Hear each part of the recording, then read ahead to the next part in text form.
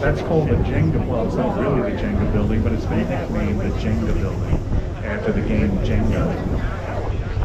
It's really 5600 Street. It is a residential building. It is designed by a Swiss architectural firm and the tallest building in Tribeca.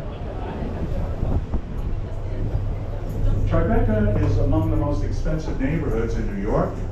That building is even more. You're living in a designer building, right? I like it. I like it a lot. And as you go around, as we go around, when you look back at the Jenga building, it always looks different.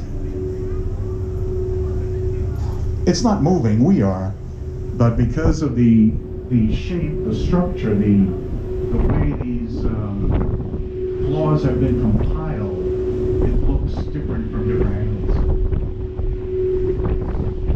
The tallest building in the Western Hemisphere on your left, with the spire, which counts, it is 1,776 feet, commemorative for U.S. independence in the year 1776.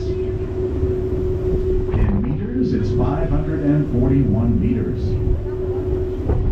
When you go up to the observation deck here, you will be at the same height you would have been in the Twin Towers that are no longer. If you're up there and you're looking south and down, you will see two reflecting pools, 208 feet square, two of them.